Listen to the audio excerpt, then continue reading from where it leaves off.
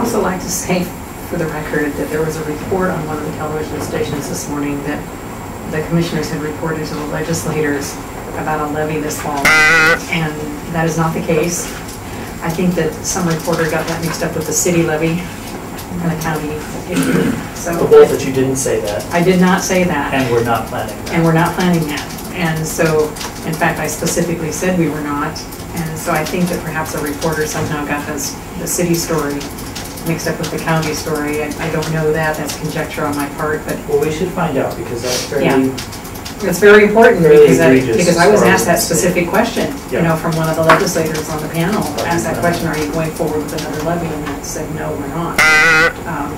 For September, number one, is too soon. Well, frankly, we haven't had a discussion about it. Well, we haven't, but you know, the idea you don't support it, and neither do I. Yeah, but the idea is that here we are. If we were going to put one on the September ballot, it'd be done this month. Yeah. You know, because 90 days.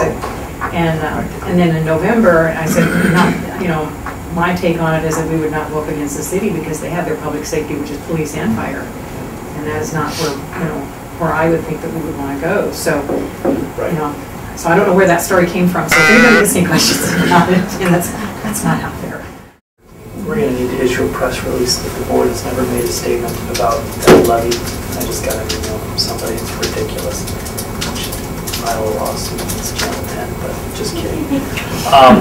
You know, that's terrible reporting, and so maybe we can work on that today and get it out, just to say, yeah.